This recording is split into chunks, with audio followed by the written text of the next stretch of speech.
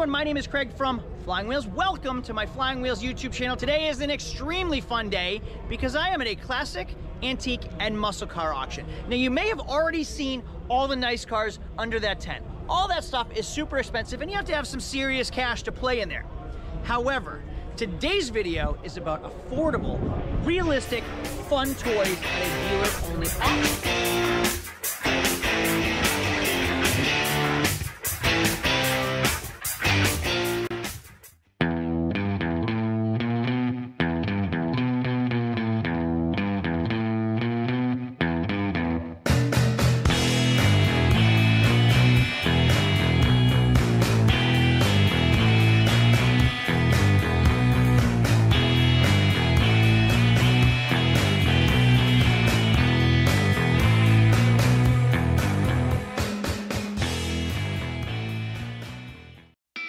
The meat and potatoes. We are outside the tent. This is the realistic stuff, the affordable cars, the stuff that you and I can buy on a daily basis, have as a collector car, take to car shows, not worry too much about spending too much money, and be able to enjoy the cars. So let's see what's outside the auction. Right here we have a 1980 Pontiac Trans Am with a 4.9 liter turbo.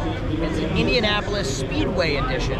This is kind of a dog for a turbo V8. You'd expect a lot more, and I've driven them, and not that impressive. I still would prefer an 80 Trans Am with the standard V8. Behind us we have an old Maverick. Is that a Javelin? That's a Ford Maverick. An old F-150. A Camaro, a bunch of Mercedes. Here's a fun one though, check this out. This is a 73 Ford Mustang V8 convertible. I actually own this car as a Mach 1 Cobra Jet, not in a convertible. I bought it 4 years ago. It's been sitting in my garage, halfway restored for years and years because other projects keep getting in the way. But originally it was the same yellow. And the way you can tell the difference between a 71-2 and a 73 is this right here. These lenses right here are vertical versus horizontal. In 71 and 72, they were sideways. In 73, they're up and down. And the rocker stripe is different in 73 as well. This is one of my favorites of the outside auction. Check this out. This truck looks like a beater, but that's the idea. It's supposed to look like a beater. There's so much detail to this truck, starting with the gun rack. Check these out. That really adds to the effect of this rednecky feel, almost something that I'd see in a horror movie, but they did this intentionally. So a lot of times you can sand the body down and then spray salt and vinegar on the bare metal and it rusts up so you get that patina look, and then you can clear over the rust to get the look that you see out there. Another feature that I enjoy is the Jägermeister shot glass glued to the hood as a hood ornament. And then they have the exhaust stacks coming out the side. Check those out right there. And the fuel tank in the back. This 56 Coupe de Ville Caddy would be unreal to drive to car shows or out with the family. Look at how big this is. And it's a coupe, meaning two-door. Now this is kind of a beater. It's a project. I'm not interested in this because I have enough projects. You can still imagine driving this in the 50s as a successful businessman. This is pretty neat. We have a Tiki BMW coupe. Rare to find these in coupe. Typically they're convertible. Mater's back there. This is actually far cooler than you would think it is. This is a two-door Tahoe. Used to be a Blazer. Pretty neat to find these in two doors, and they're getting more and more rare, and they're actually going up in value. You used to be able to buy these pretty cheap, but so many of them are rotted, rusty, and old and gone that it's hard to find a clean one, and this one's pretty clean. Now the difference between the Tahoe and the Blazer used to have a removable roof. I had talked about hideaway headlights in that 69 Camaro RSSS. These are hideaway headlights in a Lincoln, so they tuck up and under when you turn the headlights on. Now you don't really see Monte Carlo SS's anymore, but the coolest feature that I think this car has, check it out from the passenger seat. Ready for it? Does it have it? Does it have it? Yes, it does. This is an ashtray in the back of a seat, meaning the rear passengers were smoking in the back of the car in the 80s and dumping their ash out in the back of the seat. Imagine that. This is a 1967 Oldsmobile Toronado, and correct me if I'm wrong, I believe it's front-wheel drive, which makes it one of the first American front-wheel drive cars ever This was the test version to see if front wheel drive would work. We're gonna confirm that together. Come check this out. Yes, no rear differential, meaning there's nothing moving these rear wheels. They only roll. It's a front wheel drive vehicle from the 60s. All right, I told you I'd show you a Blazer. Well, here's a Blazer. Now, we showed you the Tahoe. It is not a convertible. It is not a removable roof. The Blazer was, check this out. The roof weighs a ton, and it's a lot of work to remove, but it is removable. And this glass rear window is a power window that slides into the tailgate. Whoa, whoa. I actually didn't know it did this, so you're seeing it for the first time like me. So I thought it was a power window. It's a slide down crank window to an actual now truck tailgate. Wow, and it weighs a ton. Fun fact about the 80s Thunderbird, it's also on the Fox body platform, so this is pretty similar to the Ford Mustang, supposed to be the better version as far as style and luxury. And you'll see what I mean by the center console gauges right there, more plush seating. This Fox body T-Bird is actually a pretty cool car. Now carried over, we have the Lincoln Continental, which is the upgrade in a four-door version of that T-Bird. Typically, the Lincoln Continentals were gigantic, especially in the 60s and 70s. They started shortening everything up, so this is a much shorter rear end. And you can fit a lot less bodies in the trunk. We have a flare side Chevy, an Avanti, old Benz, and there's some cool stuff over here that I saw in the shadows last night that I'd like to go check out. This is a 75 Pontiac Granville Donker. I'm not sure if that's a derogatory term. I think they're actually called Donkers when they look like this. Check out this car. If I'm not supposed to say that, I apologize, but I think that's what these are called. That's for Chevy Camaro Z28. Is it a 5-speed? Bummer, it's an automatic, but it is super clean and says it has 28,000 miles. It could be 28,000 miles because it has a 5-digit odometer, but based on the condition of the dash, the seats, and the carpet, this looks like an actual 28,000 mile car, especially since you can see the window sills here and how the door shut. All right, so I showed you the full-size Blazer outside with the removable roof. Well, this is a smaller version of the Chevy Blazer, right? Wrong. Wait a minute, check this out. I tried to explain the differences between the Tahoe and the Blazers, but now the Mini Blazer has Tahoe on it. Boom, Tahoe, which is weird to me. It's the first time I've ever seen that, and it kind of throws everything off, but it's an S10 Blazer, S10 chassis. Last one that I want to show you, one of my favorites of the day, not that nice, but still super cool, is this old Suburban. Check this thing out. It's rough, it's ugly, but there's more to it than meets the eye. Now this is around an 85, 86, 87 Chevy Silverado Suburban. The Chevy Silverado was identical to this right here with the bench seat, but what you're getting in the Suburban, obviously, as you know, are instead of the truck bed, full bench here, full bench in the third, storage in the rear, so they turn the truck bed into an actual SUV for the family. Now they started doing this decades before even this car. That's not what makes this thing so cool. This is what makes this Suburban so cool. Somebody chopped the back of a Suburban like this, which is already hard to find, and turned it into a trailer to tow behind their Suburban. By far the smallest car I've ever seen on the road. You have to check out this 1981 Freeway.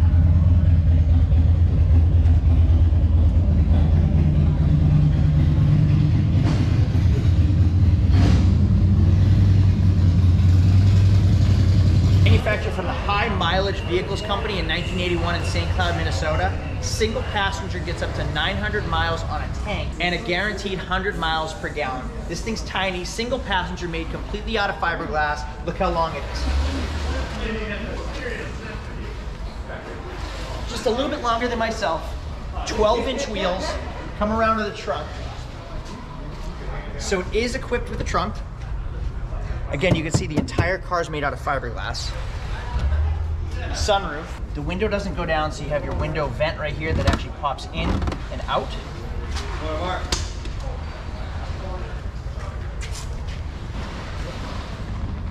And surprisingly, there's plenty of headroom and it has an 80-mile-an-hour odometer, which I wonder if that's true. The problem is, the entire thing is made out of fiberglass. So if you are ever in an accident, you are gonna be in as bad a shape as the car. Now it says 80 miles an hour. Imagine going 80 miles an hour on the highway with this thing. I have no idea what this is worth, so this is definitely gonna be one of the cars that we wanna check out and see what it sells for. I don't know, 3 grand? I couldn't even put a number on it, I couldn't even guess, so we'll have to see this one later on.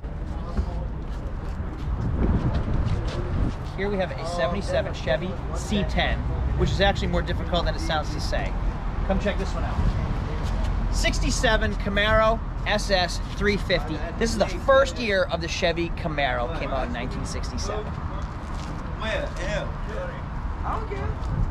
And then we have what could potentially be our Ferrari Flip. We're not there for our budget yet, but the idea of this car is pretty close to what I'm aiming for. I'm expecting to get 60 to 70,000 on it. Blue's not really my color. Yellow or red is what I'd go for. You can't go for yellow. Rizzy's the color. Yo, shit is yellow, B. Rizzy's the color. If you're my age, you know what movie that's from. I'm as much of a fan of Italian sports cars as the next guy. This Ferrari is a beautiful car. And if you can't afford a Ferrari, your next step down is a Maserati. But I'm gonna show you why right here. You shouldn't buy a Maserati for so many reasons. Come follow me. So this right here is a 2007 Maserati Quattroporte. Now it's 14 years old, running up on 15 years old. It is an aged, dated car, and even with 56,000 miles, there is a lot you have to watch out for. Now if you can't afford a Ferrari, you might think, hey, I want a Maserati. A lot of them actually have the same drivetrain. I had an 04 Maserati that was unbelievable. It sounded unreal, it shifted like a Ferrari should shift. The problem was the maintenance, and let me show you what I mean. So this car is getting dated. Like I said, it's 14 years old. And when you can't afford a Ferrari, but you want a Ferrari, you go over to Maserati. Now the problem is, Maserati has Maserati repair price tags, which gets really, really costly, which also means they get neglected. So if you own a Ferrari, typically you can afford the repair costs. If you own a Maserati, you're a lot more likely to neglect or push off those repairs. This is what I'm talking about. This is actually a nice set of Maserati wheels, but you can see these tires are completely worn down and dry rotted. And if people are neglecting their tires, how much are they neglecting their cars? This right here shares a very similar F1 style transmission as that Ferrari 360 over there. You can see the paddle shifters here, and it's forward and reverse for gears. It's that simple. Now you actually leave it in the middle to be in neutral. There's no park. This is your park. Your parking brake is to put the car in park. The problem is, these are really high maintenance transmissions. You need to service the clutches regularly, and it's very expensive. So if you're ever buying these cars with this type of transmission, you need to make sure the clutches have been serviced with receipts, but not a lot of people do that, which is what brings the value down so much on these cars. Now with that in mind, the values are so low so often because they've been neglected and people don't want to put the money into the repairs. Now let me tell you something. The most expensive Maserati is a cheap Maserati. Think about that. Now I'm going to show you a couple other things. Right here, the Maseratis are coated in a rubber coating. So if you see right here, it's all scratched up here and here. Actually, this is like body filth stuck on because it's all rubber that has become sticky over the years, and I could actually dig my finger into it to make a mark. You can see the emblems have started to come off too. This only has 55,000 miles and it's in rough shape, and it's not the car. It's every Quattroporte that I've seen. There was one at my auction recently that was in the same exact condition. You can see the mirror buttons have broken off already. You can see by the door handle all the scratches. The leather's in pretty good shape, but for 55,000 miles, I don't think it should be cracking already. And then even going over to the owner's manual. The owner's manual should be in the glove box, and it looks like it's been chewed up by a dog. This looks like an owner's manual I'd find in a car from the 80s. There's no way it should be worn out like that. Now, if Maserati's making their owner's manual out of this material, what are they putting into their vehicles? And just another example, if you look right here, I actually have to, my fingers are sticky just from touching this. And that isn't something that somebody put on the car. That's a factory coating that's worn over the years. Now these cars are fun to drive. They sound amazing. I had a Maserati with a wide open exhaust that was unreal. And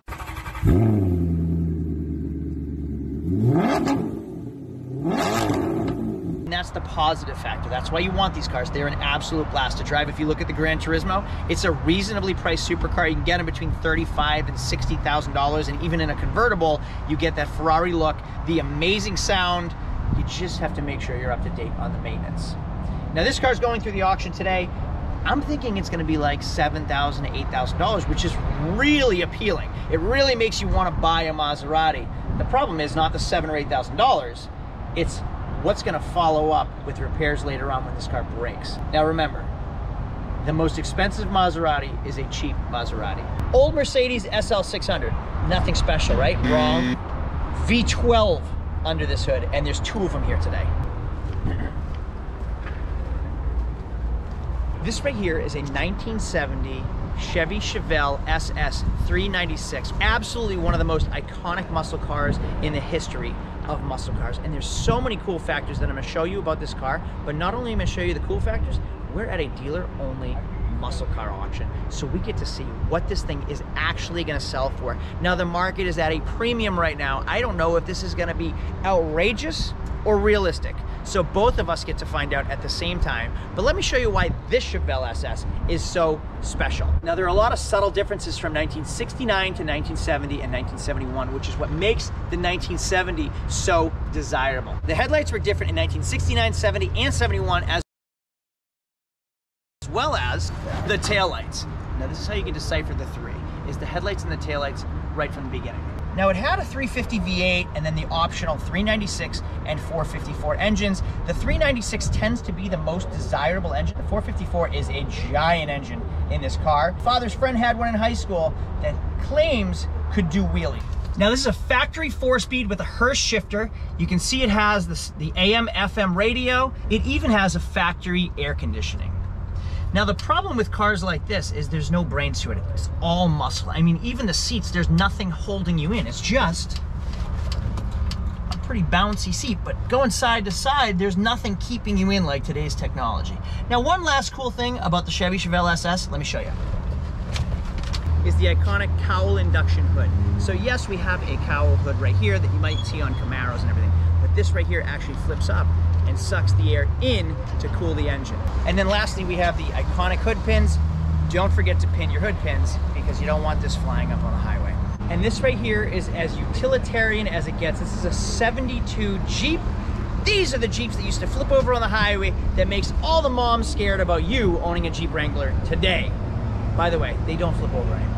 Okay, so tomorrow in part 2, we're actually gonna see what these cars sell for. Now I wanna know, are these inexpensive antique, classic, and muscle cars at a dealer auction less expensive than you could buy them to the public? I don't know, and we're gonna find out together in our next episode. So make sure to subscribe down below and hit the little bell to get notified for when the next video comes out. And you can follow our day-to-day because I make smaller videos and photos on our Instagram, TikTok, and Facebook. For now, I'll see you all later. Have a great day.